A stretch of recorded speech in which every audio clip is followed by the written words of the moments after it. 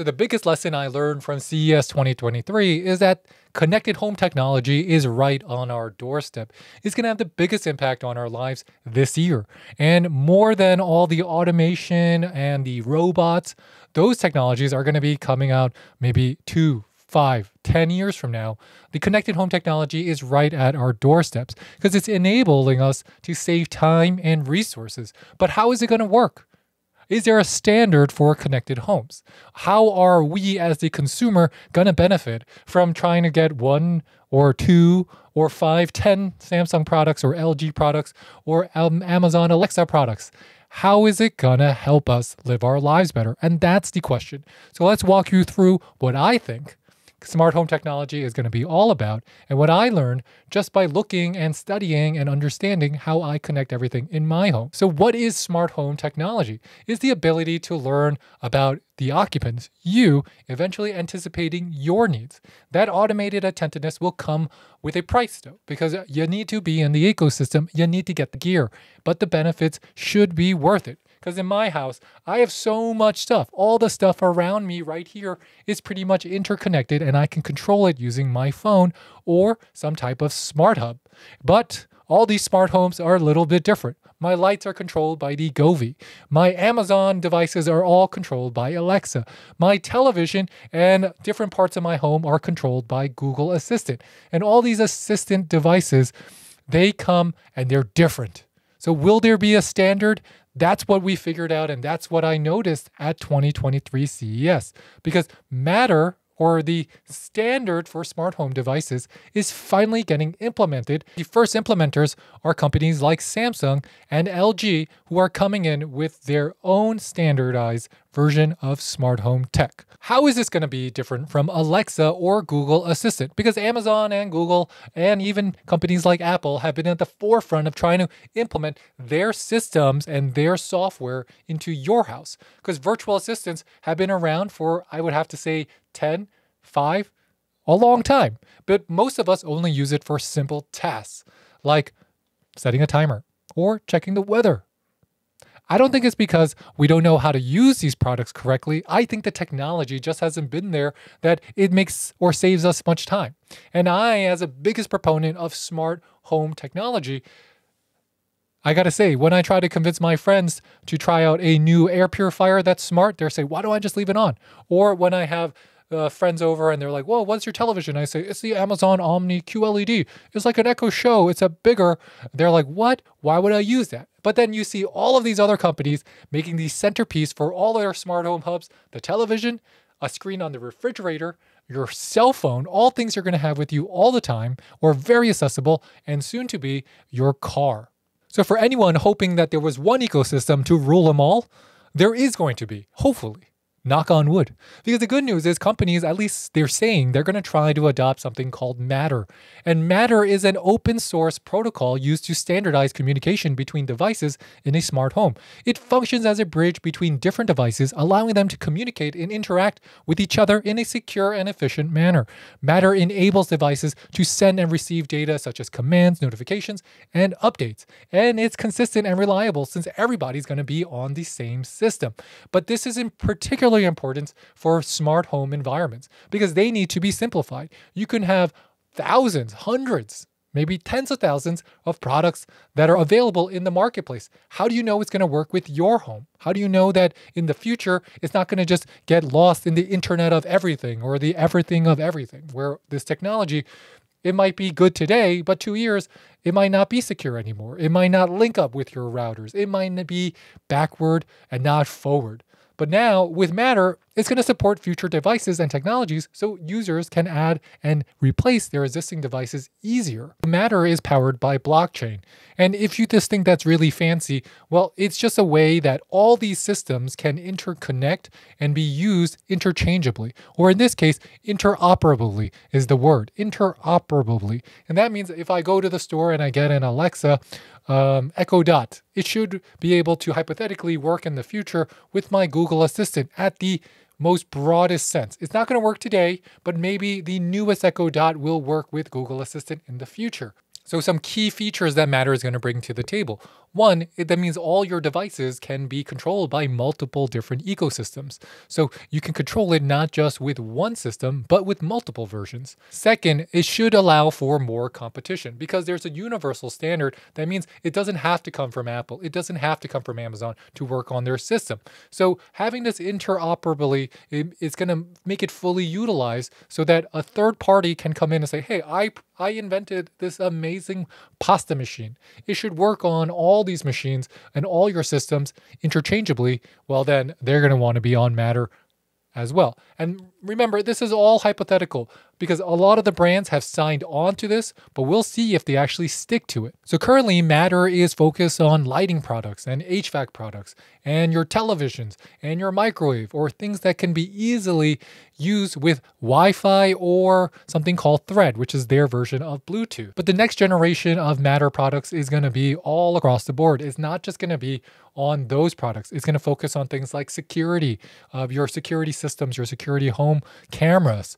It's going to affect things like your robo vacuums and your lawnmowers and anything else that is a bit too sophisticated to be inside controlled by an ecosystem across the board, but hopefully in the future it will be. So how will this all work? Well, Matter is run by the Connectivity Standard Alliance, otherwise known as CSA. And that CSA is going to be releasing updates every 6 months to manufacturers so they can continuously be on the forefront of the Matter code or the Matter blockchain. So finally, we've been waiting for products to utilize Matter since about 2021. It's 2 years later. Now it is 2023 currently at the time of this video. And we're going to finally see the first rollout from Samsung probably in about a few months. So it's taking a long time for Matter to come into the game. But once it's there, we're hoping that other early adopters make it the universal standard. So I don't have to go and say, oh, well, this is only going to work for this system. Well, this is only going to work for that system, which makes life a lot more complicated for all of us. One example of that is going to be LG ThinQ, because ThinQ is a smart technology installed on certain LG home appliance models that are utilizing artificial intelligence to communicate with each other and provide a improved customer user experience. And that's because you can control your appliances using voice commands, Alexa, Assistant, Siri. Do we need another one? But you can use it with voice commands, and hypothetically, it should improve your productivity. But the biggest improvement that ThinQ brings to you, or does LG call it Think? It might be called LG Think, because why would they call it ThinQ? What LG Think brings to you is that it's going to allow you to refresh and update your devices. So when you buy a device today, let's say you're buying one today in January 2023, 6 months from now, you might find that there's new software out and you're going to think that your product is obsolete. But LG is saying, well, no, we're going to continually refresh the software similar to what you would experience on things like your iPhone and things like your automobile. Technology is continually getting software updates. Why doesn't your appliances do that? So they're putting in little chips and AIs into these devices to make them more accessible and easier to use and upgraded for your purpose. Samsung is also coming out with their own smart home hub. They even made a little device that's going to be the smart home hub. I think they call it the smart home hub because it's a combination of a universal. Okay. So Samsung is coming out with something they call a smart home hub. And it's just interconnecting all of their home devices on that universal home standard called Matter. And this is their first interconnected ecosystem that's utilizing Matter, but we'll have to see how it works and if they can improve it, because it hasn't really been done before, and we're not sure how it's going to work yet. And bigger news is that it's not just Samsung and LG who are coming into that home game. It is now the Hisenses, the TCLs, the Bosch. Almost every major manufacturer of anything is now suddenly producing everything for your home. You have companies that just did cell phones suddenly making air purifiers. You have companies that just make televisions making air conditioners because they understand that all these systems have to work in tandem together, and that all these system information, people are going to want to see them on their biggest screens. And how is this going to work with augmented reality or virtual reality? Because augmented reality can can make your smart home even better by giving users the ability to control and interact their space in intuitive and interactive ways. Just like, if you ever use your phone with an AR filter, imagine now suddenly you have it with the glasses. Suddenly you have it with different materials. Suddenly you have it with the clothes you wear. It's all around us because AR users can see a virtual representation of their home and appliances within them and control them. So this is not just going to be in a setting that you can't imagine. It's going to be in a setting that you can imagine right now. Amazon Alexa Auto. I can control my home utilizing Auto inside of my car. And with the proliferation of the biggest screens we've ever seen, every single car is having screens and screens in the front, in the back, on the side, from end to end. Well, those are going to be providing even more ways that you can control things at home from your vehicle. Just like you can control it on your phones that are getting bigger and bigger. Remember when this was the biggest phone you can get on an iPhone 8 Plus? Well, now the Pro Max has a much bigger screen, even though it's about the same size. With all of this information, what is the point? My point is, the biggest thing coming in 2023 is not going to be a robot that can open your garage. It is not going to be a car that can drive itself around because that's still far away. It is going to be a home that everything is starting to get interconnected. So a lot of people are now going to suddenly realize, well, why do I not want to control that? Why can't I do this? Instead of, oh, that's cool. It's going to be more like, oh, I should be able to control it from out of the house. Everything should be a little bit more automated, a little bit more efficient, a little better at power consumption. And let's be honest, the big name of the game, why people love this smart home, connected home, is for sustainability.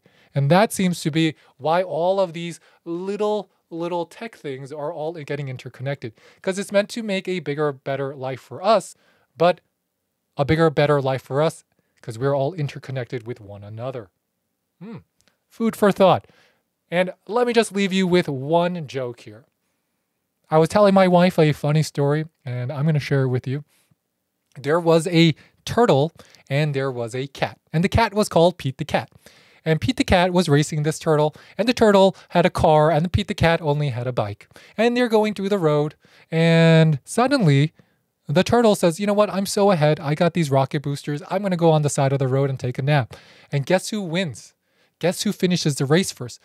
Pete the Cat on his bike beat the turtle in his car with the rocket boosters. And why do they do that? Because it's a slow and steady push. That's how most technology is working these days, in my opinion. It is incremental improvements so that it could get better integrated into our lives. Instead of just one big improvement where you're like, whoa, bam, here, figure out how to use this computer. Here's the internet. Figure out how to use this internet. We're seeing smart home, connected home becoming more and more useful for a lot of us. And that's why we understand how to use it better. And with faster data, faster technology, it's finally coming home to roost. And this is me, the French Glow, signing off, showcasing and explaining why I think the biggest trend from CES was really something that you can't see. And I'll talk to you later. Bye. Hit that follow button if you haven't already. Hit that subscribe button if you haven't already. I'll catch you next time. Bye, guys. Bye.